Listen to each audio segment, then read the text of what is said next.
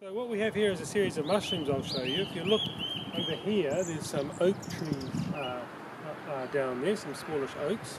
And under them are growing a variety of ectomycorrhizal species. So this is Amanita muscaria that many of you will have seen. It's an enormous one and obviously quite old and fallen down.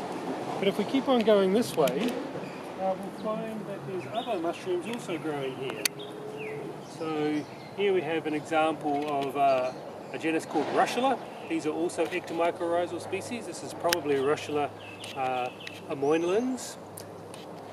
And if we keep going, here we have Paxillus involutus, which we've run across before, another ectomycorrhizal species.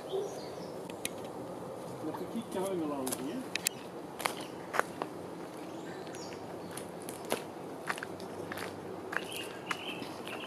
here we find some more Amanita muscaria, so another ectomycorrhizal species.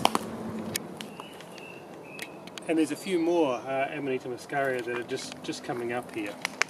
And so the point of what I'm trying to say here is that these ectomycorrhizal species are all growing with the roots of these oaks. And so these are probably forming a common mycorrhizal network that's connecting up these various oak trees by the mycelium that's growing underneath the ground.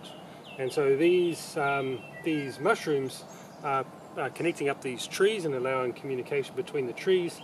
And I guess also potentially you can think about the trees are actually allowing the mushrooms to link up to each other. Whether mushrooms communicate via trees through the mycorrhizal network is something that I don't think anybody's addressed yet. But anyway, under the ground there's a lot of action, and these different ectomycorrhizal species are all growing amongst these trees.